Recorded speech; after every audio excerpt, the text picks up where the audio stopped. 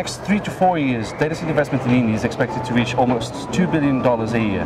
Vikas Kanungo, Senior Consultant at the World Bank in the Digital Development Unit, joins me now to talk about infrastructure trends that are driving the market in India. Vikas, thanks a lot for talking to me. What are the main investment trends that you see in the Indian data center market today?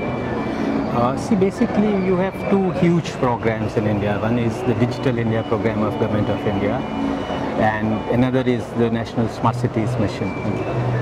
Both of these projects basically are looking at creating the entire digital infrastructure which would be able to not only talk to the data coming from citizens but also from sensors, from video cameras and all sorts of equipment.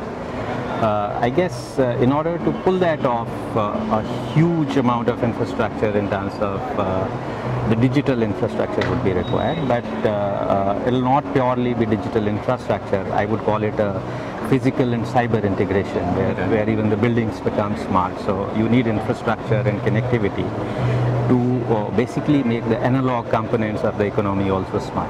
Okay. But when you look at the data center space, have you seen a lot of movements from investors, private equity? In the last 24 months, there's been a lot of investments coming to India, more than usual.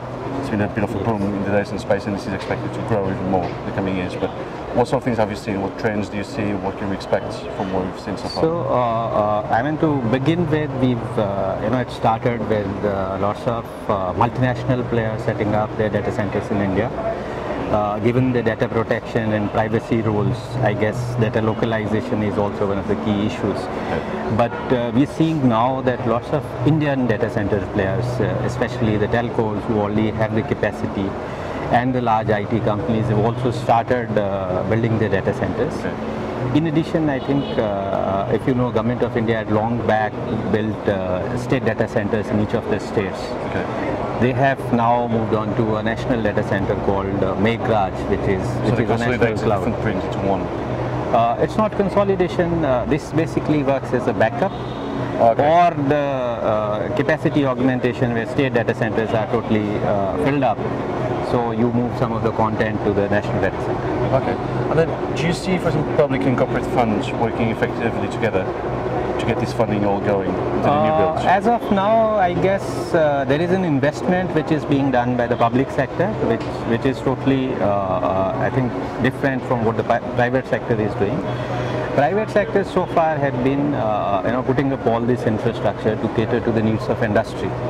But with the Digital India and Smart Cities Mission, I guess the private sector looks at the public sector also as a huge buyer, and now lots of very innovative public-private partnership models are being worked out. And in terms of regulations, and this is not exclusive to India, happens everywhere, Ireland, Nordics, are there any challenges when it comes to regulations, politics?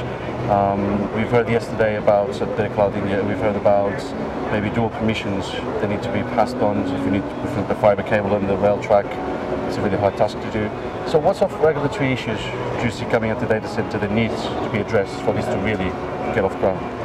I guess when it comes to the telecom infrastructure or say for example the repositories where data would be put, it becomes a little tricky issue as to which are the areas where you can involve private sector and which are the areas you cannot. And I guess that's not true about India only, but I've been to Ireland, I've been to Nordic countries. It's everywhere. I mean, if you talk about some of the countries in Europe, the two cities don't share data with each other.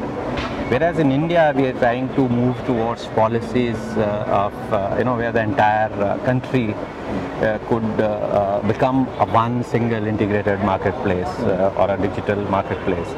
For that, I guess, I won't say that the policies are in place at the moment, but the intent from the government is there. But I guess for a country like India, where you're talking about 1.2 billion people, the issues are of scale. How do you bring people who can, who have the experience of doing excellent work in very small countries? How do they fit into this kind of a scenario? So I would like to say that from government side, the intent is there. But I think in order to thrash out what would be the right policies, right PPP model, what kind of infrastructure would be created, how do you make that infrastructure secure, and given the fact that lots of MNCs are interested, how do you make sure that you get your data when you need it if it is hosted somewhere in the cloud? Okay, and then finally, what's the World Bank doing to help drive the market? So basically, World Bank is unlike any other bank. The aim of the operations is to eradicate poverty. So wherever the agency sees that any interventions which are digital in nature could provide more livelihood opportunity to people, create more jobs, help eradicate poverty, enhance the efficiency of government services, the tendency is to invest. So not purely looking at ROI kind of a concept. Okay. So what sort of, are you looking at specific regions for investments, or within India, different markets in India, or you focus on a specific market? No, I think the bank's investment is across sectors. Okay. So it's not just so data centers kind of infrastructure becomes a means to do various things. Okay.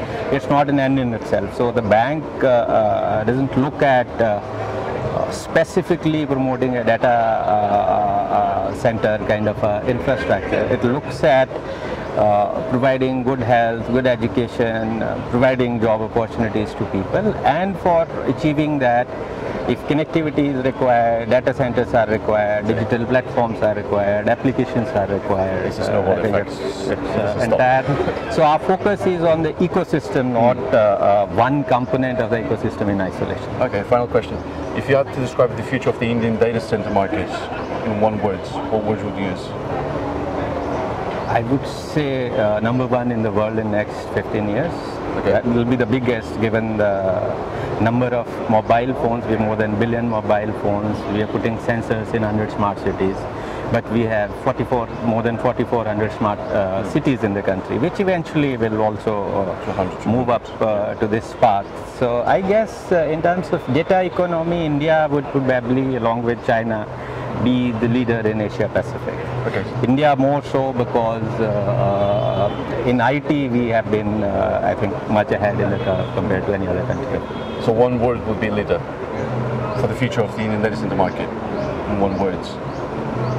I would say profitable. Profitable. Okay. Okay. Thank you, Vikas.